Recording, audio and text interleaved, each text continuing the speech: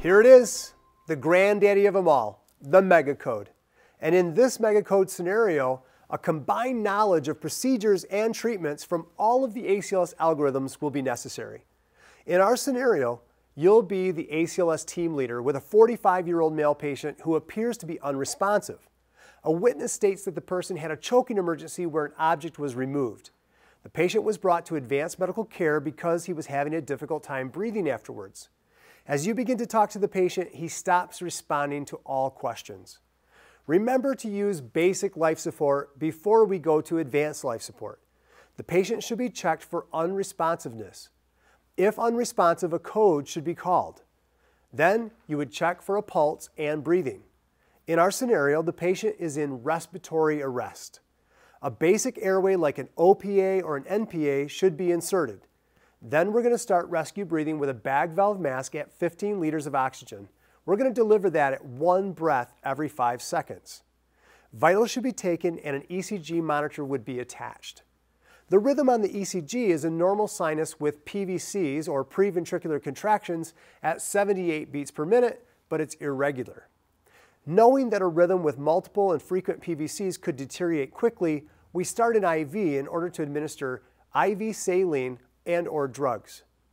After a little time, the monitor is no longer detecting a pulse, and on the monitor it looks like ventricular fibrillation. We check for a pulse physically to find that the patient has no pulse. It's now time to start CPR with cycles of 30 compressions to 2 breaths. The defib pads are applied while CPR is in progress. And when the pads are in place, the leader will tell everyone to stand clear while the rhythm is analyzed. VFib is still present on the ECG. And with a monophasic defibrillator, we're going to go ahead and charge to 360 joules to shock our patient. A quick look at the monitor shows that the patient is still in VFib and CPR is continued.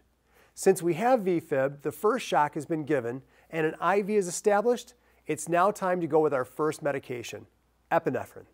1 milligram of 1 to 10,000 while CPR is still in progress. This helps to circulate the medication throughout the body and especially get it to the heart. Remember that CPR is not stopped when drugs are administered.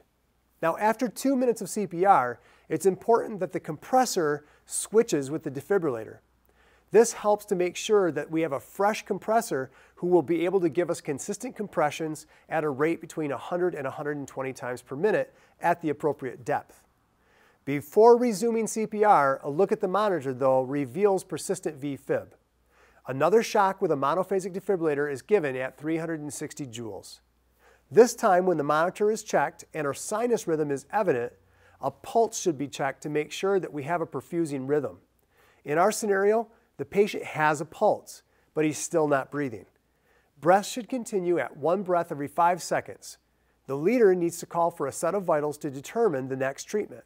We find a blood pressure of 88 systolic when we have achieved ROSC, which means return of spontaneous circulation after cardiac arrest. A systolic blood pressure below 90 requires a 1 to 2 liter bolus of normal saline to get the blood pressure up. Since our patient is still in respiratory arrest, we need to get an ET tube in place and monitor capnography. With capnography, we can verify tube placement when a persistent capnographic waveform is present at 35 to 40 millimeters of mercury. Capnography measures the concentration of carbon dioxide in the exhaled air at the end of the expiration.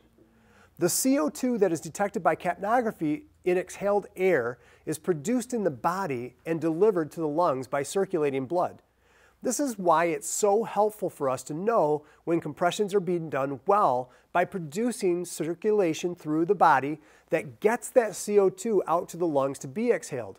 That gives us a chance to know that our CPR is being quite effective, or when the body is actually starting to biologically come to and we see that exchange of gases of oxygen and CO2.